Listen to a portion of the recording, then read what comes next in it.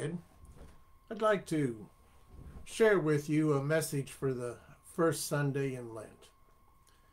The scripture reading is from Romans chapter 10, the second part of verse 8 all the way through verse 13. I'm reading from the NIV. The word is near you. It is in your mouth and in your heart. That is the word of faith we are proclaiming. That if you confess with your mouth Jesus is Lord and believe in your heart that God raised him from the dead, you will be saved. For it is with your heart that you believe and are justified, and it is with your mouth that you confess and are saved. As the scripture says, anyone who trusts in him will never be put to shame. For there is no difference between Jew and Gentile. The same Lord is Lord of all, and richly blesses all who call on him. For everyone who calls on the name of the Lord will be saved. The word of God for the people of God. Thanks be to God.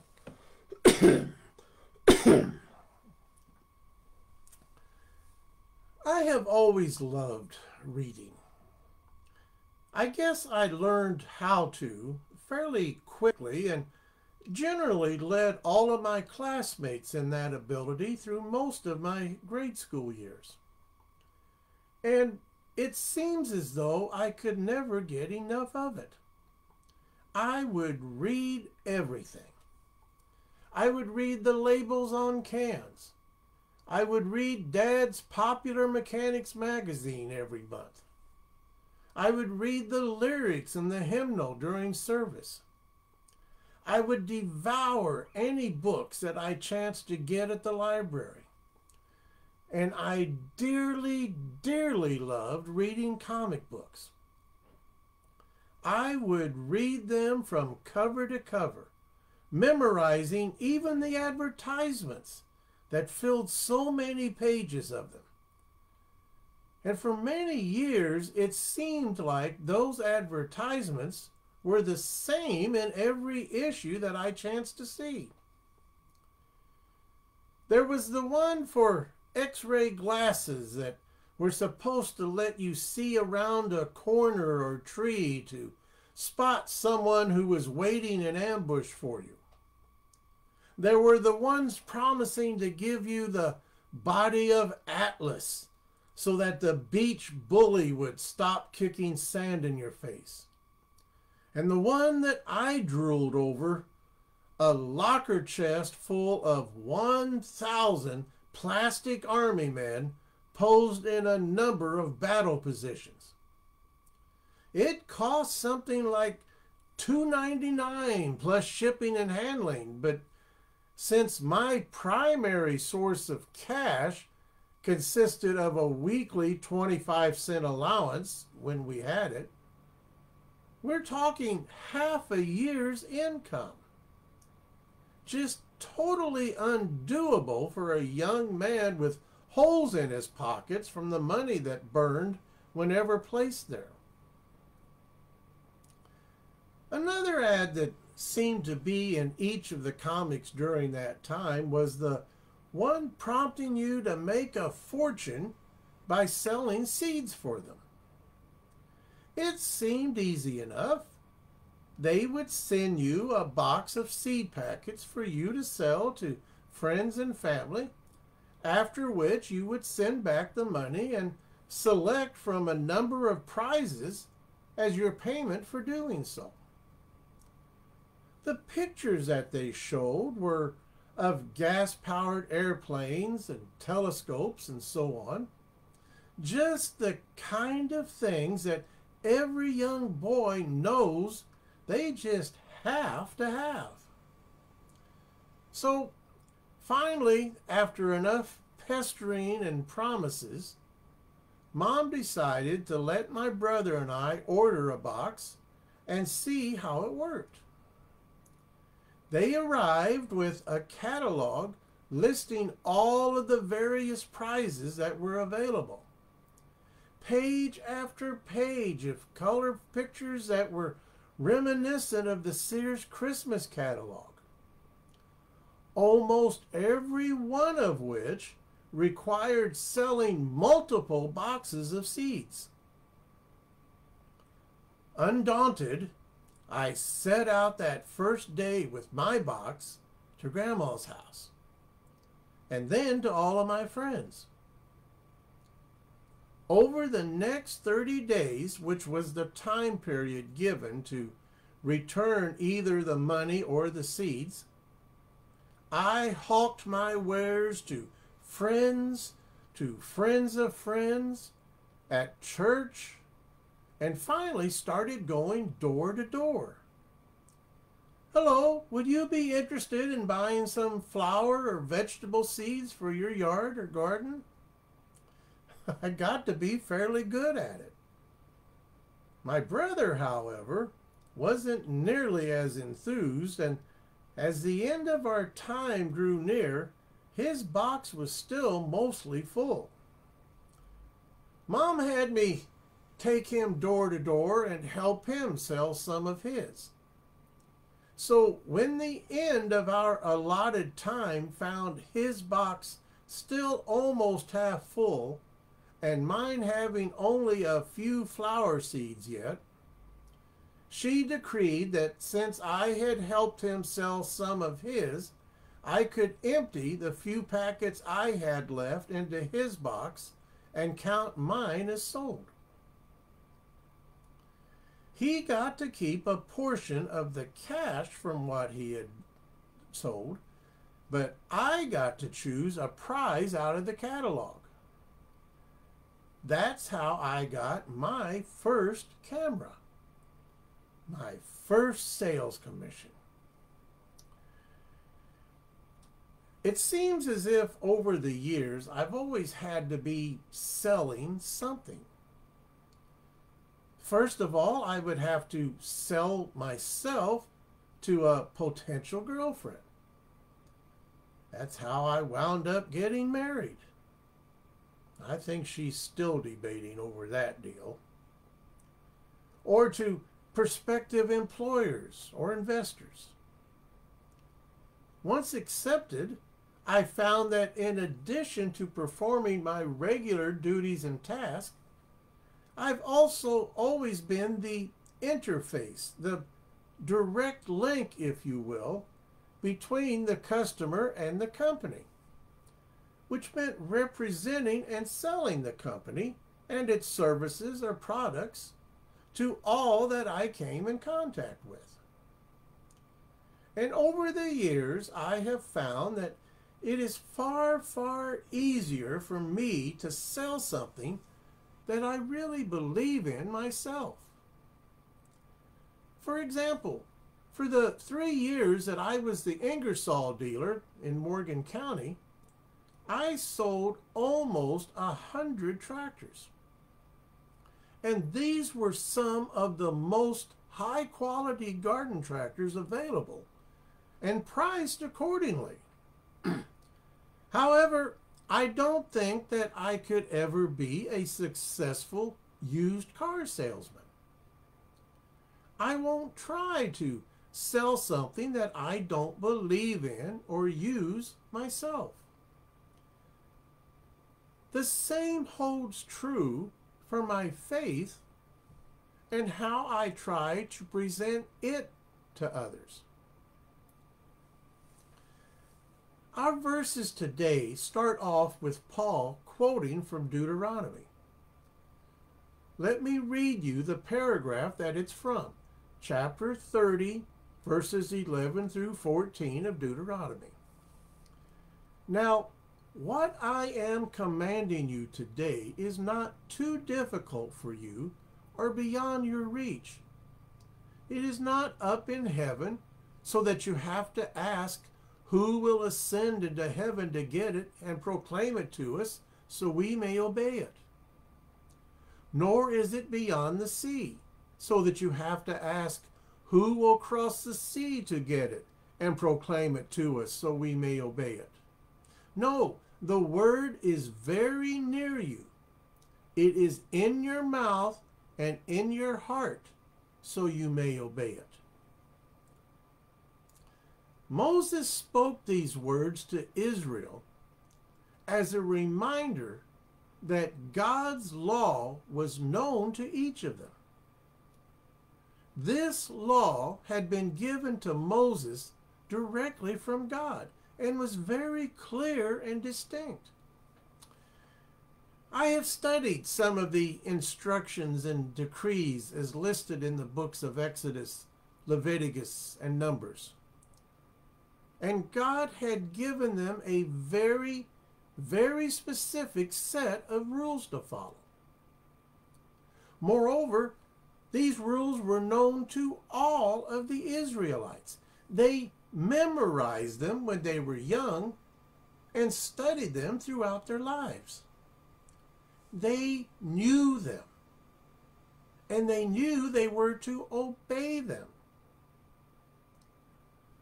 Paul borrows and applies this phrase to the gospel of Christ, the word of faith we are proclaiming, and declares that it was near to each of them as well. It was in their mouths and in their hearts. What follows then is what many call the gospel in a nutshell.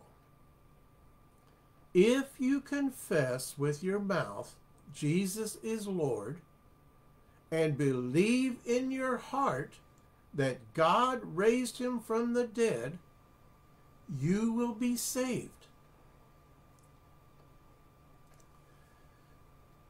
Today is the first Sunday of Lent. Let me read some material I found online about that. Originally, Lent was the time of preparation for those who were to be baptized, a time of concentrated study and prayer before their baptism at the Easter Vigil, the celebration of the resurrection of the Lord early on Easter Sunday. But since these new members were to be received into a living community of faith, the entire community was called to preparation. Also, this was the time when those who had been separated from the church would prepare to rejoin the community. Lent is a time of stripping down to essentials as each Christian focuses on his or her individual relationship with God. It is a time when Christians remember our baptisms, when Jesus washed away our sins, giving us newness of life to celebrate in the triumph of Palm Sunday and the glory of Easter. Lent has traditionally been marked by penitential prayer, fasting, and almsgiving. Some churches today still observe a rigid schedule of fasting on certain days during Lent, especially the giving up of meat, alcohol, sweets, and other types of food. Other traditions do not place as great an emphasis on fasting, but focus on charitable deeds, especially helping those in physical need with food and clothing, or simply the giving of money to charities. Most Christian churches that observe Lent at all focus on it as a time of prayer, especially penance, repenting for our failures and sin as a way to focus on the need for God's grace. It is really a preparation to celebrate God's marvelous redemption at Easter and the resurrected life that we live and hope for as Christians. Paul tells us that anyone who trusts in Christ will never be put to shame. He also says that there is no difference between Jew and Gentile. The same Lord is Lord of all and richly blesses all who call on him, and that everyone who calls on the name of the Lord will be saved. But he also makes very plain that it is with your heart that you believe and are justified, and it is with your mouth that you confess and are saved. In the past, I've made a special effort to impress upon you the importance of reading your Bible so that you know what it says. I've encouraged you to open the eyes of your heart so that you may see God more clearly. I've expounded on how some beliefs sometimes change, but how our belief in God should never change. We have reaffirmed our belief in the resurrection of Christ. And we have learned how we must protect and defend all of these beliefs with every ounce and breath of our being. We've come to see how the love of Christ connects all of these ideas and holds them together. It is what makes everything work. This morning, I challenge you to look into your own heart during this Lenten season and discern just what truly is there. Do you confess Jesus is Lord merely through your mouth? Or do you feel it with all of your heart and soul? Do you believe that Jesus is the Christ, the Son of God, and that he died as a sacrifice for your sins on the cross, and that he was raised back to life 3 days later and sits next to his Father in heaven?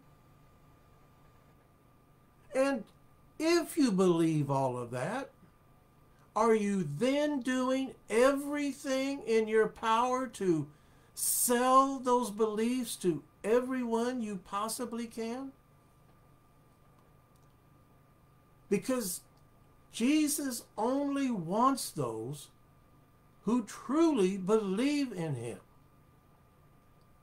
Those who know him as the Messiah and accept him as Lord.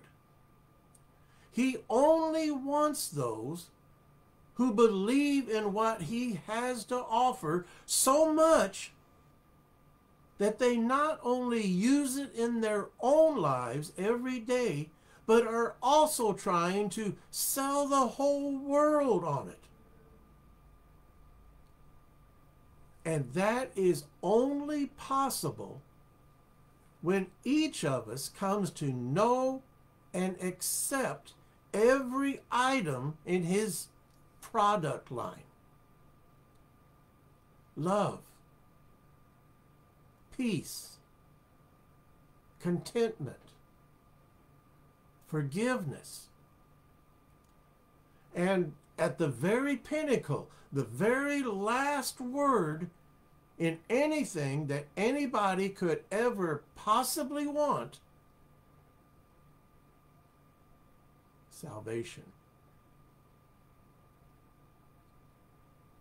What product line do you represent? All of God's people say, amen.